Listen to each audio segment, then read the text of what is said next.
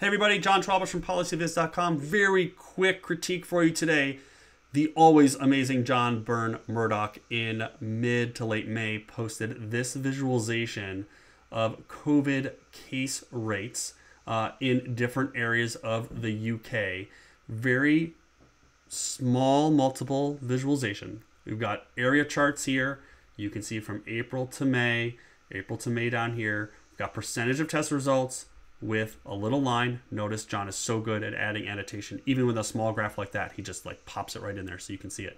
And then notice where he adds the color. I mean, this is just spectacular work right here, right? Like he's just adding color here. This very simple bit of color. You know, outbreak accelerating in the red, decelerating in the, I guess, the orange, pink color, and then going down in remission in the blue. I mean, this is just, I mean, come on.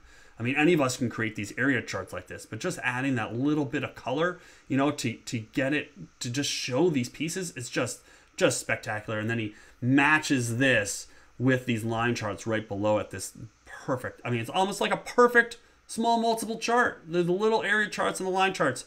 If you're not following John Burn-Murdoch on Twitter and reading his stuff on the Financial Times, you are missing out.